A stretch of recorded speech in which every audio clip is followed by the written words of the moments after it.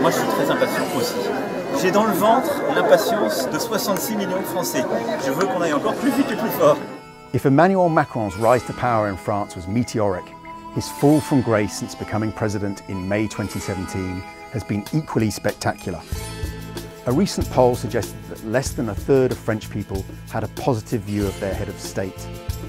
Rather than France's liberal saviour, many are asking whether their 40-year-old president will turn out to be a normal political mortal who, boxed in by spending constraints and a mediocre economy, is quickly crushed by the burdens and compromises of office.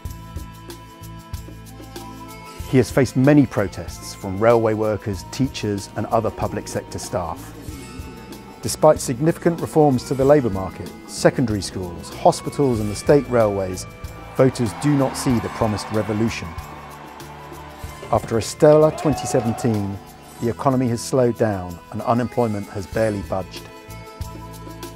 Macron is now hoping that reforms and tax cuts for households and businesses will begin to have an impact. He has turned his attention to inequality, with plans to make the pension system fairer.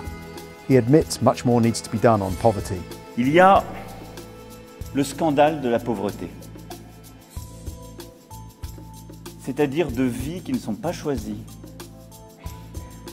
d'accidents qu'on a subis, de batailles qu'on a menées, parfois perdues.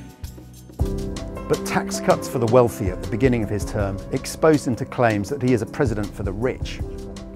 A bad image in France, which may prove hard to correct, even if his reforms eventually produce more jobs and higher living standards.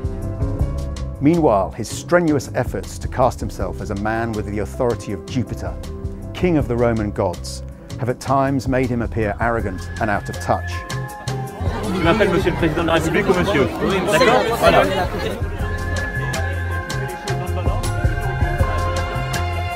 He spent €500,000 to buy new china for the Élysée Palace, referred to opponents of his reforms as slackers, decried the crazy amount of dough spent on welfare, and told a young job seeker he only had to cross the road to find work. His vow to run a presidency of the highest ethical standards rang hollow when Alexandre Benalla, one of his security aides, was filmed pretending to be a police officer and beating up a protester at a Paris demonstration. The ensuing furore made for a difficult summer. But it didn't end there. The autumn got off to a dreadful start when one of the stars of his government resigned as environment minister on a live radio show. Nicolas Hulot, a well-known campaigner, quit the government claiming it was not taking green issues seriously. Je ne veux plus me mentir. Je ne veux pas donner l'illusion que ma présence au gouvernement signifie qu'on est à la hauteur sur ces enjeux-là. Et donc je prends la décision de quitter le gouvernement. The episode suggested Macron was struggling to use the forces of civil society to overcome the rigid French system, supposedly central to his political strategy. He suffered a more damaging blow to his authority in early October when a former close ally, Gérard Collomb, resigned as interior minister, defying the president's pleas for him to stay. Collomb had recently made a stark warning to Macron, saying, "It's the curse of the gods when at some point you become too sure of yourself."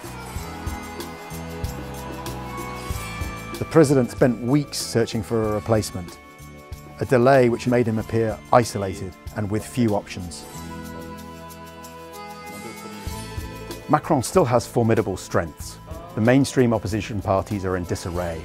Marine Le Pen, the far-right leader, has not yet recovered from her bruising defeat. Macron has a huge majority in Parliament, which is more or less solidly behind him. Business confidence remains high.